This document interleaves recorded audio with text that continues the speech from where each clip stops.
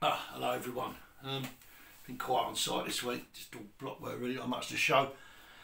Got a few things to show you next week. Right, those who remember my little video the other week with the bit of batten with the two nails on it, the line stretcher, hold the nails. Richard Fitzgerald, the inventor of the Fitzbrick, contacted me after seeing the video. I don't know how he saw it, I think someone might have grasped me up there, but anyway. I should have asked him, I forgot. Next time I speak to him I will ask, I'll find out who it is.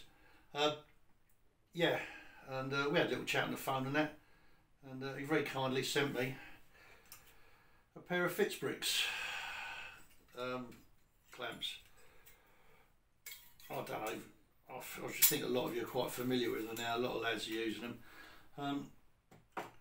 A few months back I did say a few words and I did cast my doubts on them, but having not tried them, anyway, they are really good. I'm just surprised how good they are.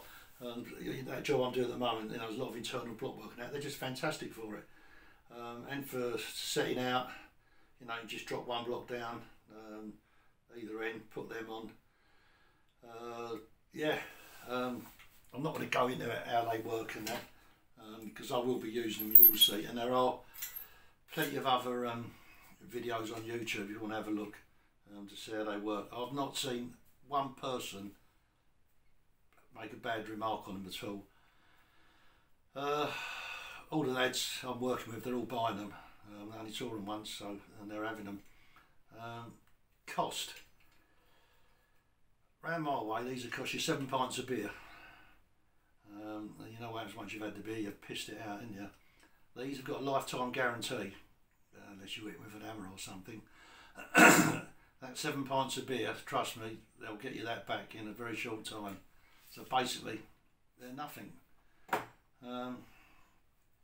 Yeah, that's it. You'll see me using them next week, and a few more videos up next week. Right lads, enjoy the rest of the weekend. Speak to you next week.